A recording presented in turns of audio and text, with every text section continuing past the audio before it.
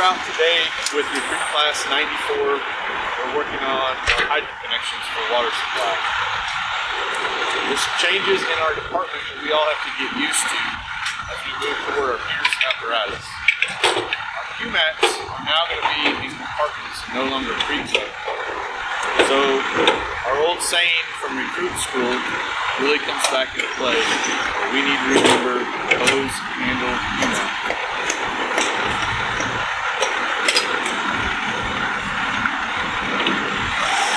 We'll still be wrapping the hydrant like before, but we can set the Q-mat off to the side now while we do our wrap.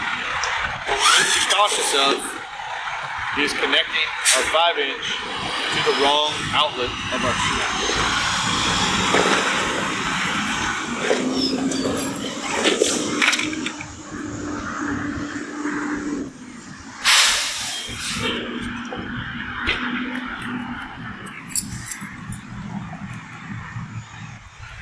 As always, we want to take the time to flush our hydrant. We all know how much sediment and debris can be inside of our hydrants. We want to make sure we keep that out of our pump. Flushing the hydrant is still very important.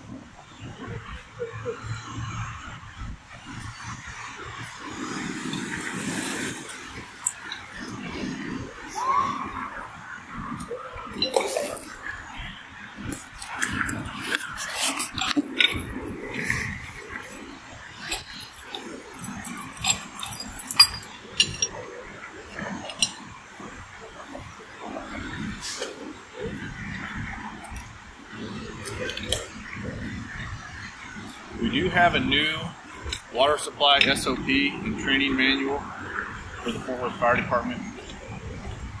In that training manual for water supply and in that SOP, we are stipulating that on all forward lays, we will be using the Q-mat and a gate valve on all forward lay hydrant connections.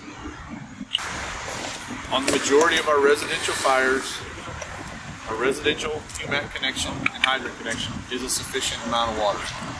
However, we are having incidents that go beyond residential fire flows, and we need the ability to come in and set up a volume connection to both increase pressure and volume to the fire scene.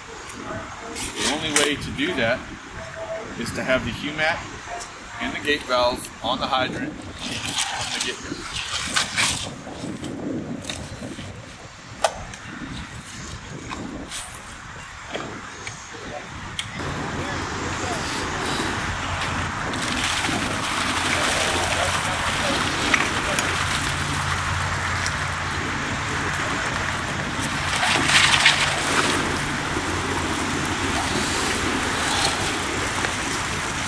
As always, we need to make sure that as we open our hydrant, we open it slowly and we open it all the way. We've also had incidents where we've had low flow at the fire scene, only to find out the firefighter at the hydrant did not open the hydrant all the way.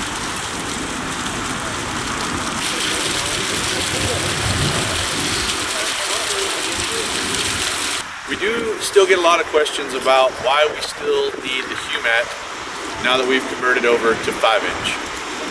All that goes back to is understanding our hydraulics. 5-inch doesn't solve all of our water problems. When we're flowing water through 5-inch, or any hose for that matter, our gallons per minute are really the multiplying force. So we need to remember that as our GPMs double, our friction loss quadruples. So on residential fire flows, we're only flowing 500 gallons a minute through our 5-inch, our friction loss per section is only 2. But when our gallons per minute go up to 1,000, our friction loss jumps up to 8 per section. And if we're flowing one of our platforms that is a 2,000 GPM waterway, our friction loss can be as high as 32 PSI per section. We've all done enough hydrant testing to know that hydrants in Fort Worth do not have enough pressure behind it to support that operation. So having the Q-mat and the gate valve in to allow us to come in and augment that hydrant volume connection